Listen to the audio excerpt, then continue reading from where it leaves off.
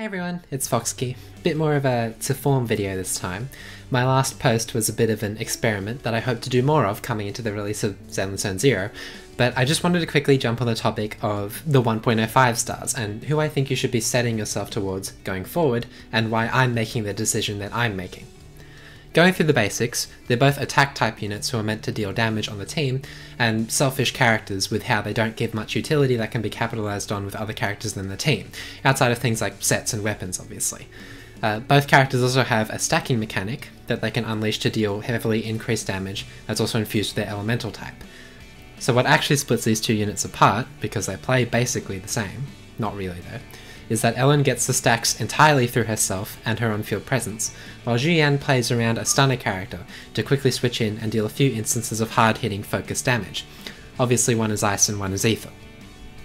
To discuss teams, it's important to say that Ellen's teams are far more complete and have a significantly stronger core because all of her good teams barely have a flex option.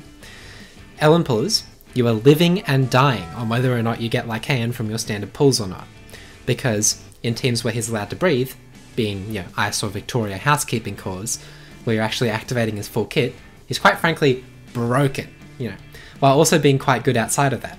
Now I'm not saying reroll, personally I find that process really annoying, but it's your prerogative.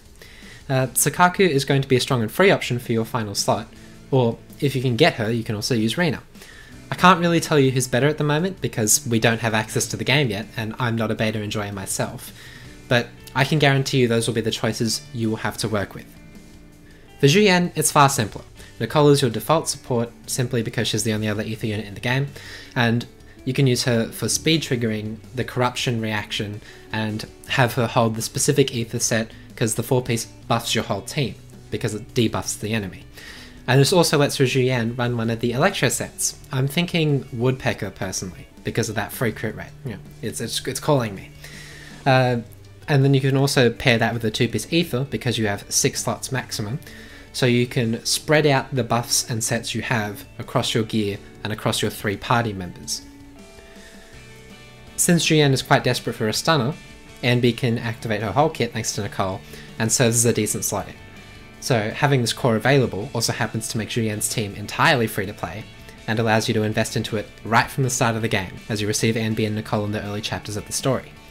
I think they share a comparable list of pros and cons, Ellen and Zhu Yuan, with Ellen requiring a faster pace of investment alongside a little bit of luck in exchange for an entirely complete and really strong team.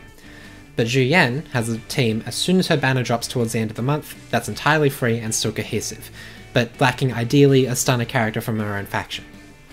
The last point that I think is relatively important is that at some point in the future, we'll be witnessing Miyabi's release, another attack role ice character specialised in dealing damage, with all the same team composition benefits as Ellen if you use Sokaku.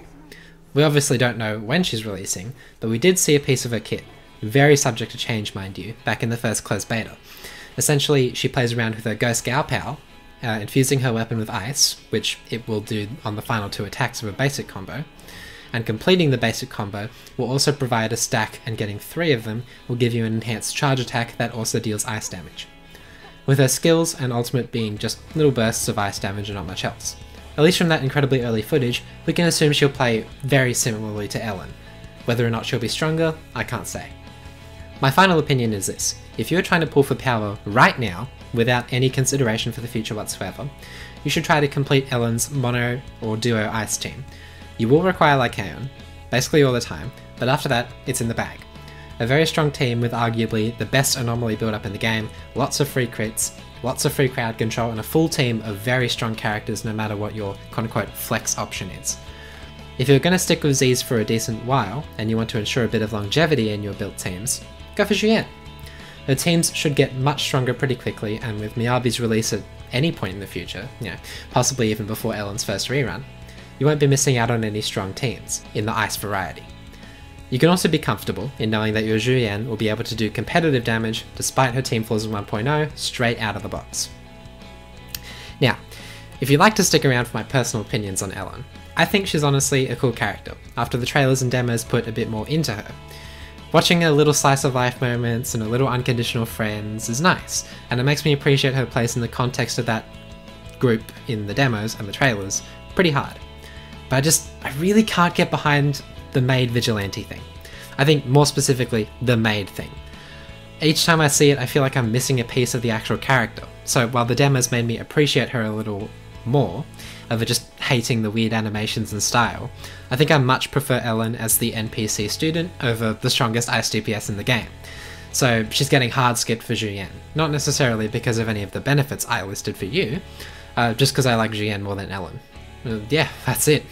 If you guys like this video, I strive to do more of them in the future, and since I'll actually be able to play the game, I hope there'll be a bit more than just feels crafty discussions about what I think will work out. Hope to see you soon!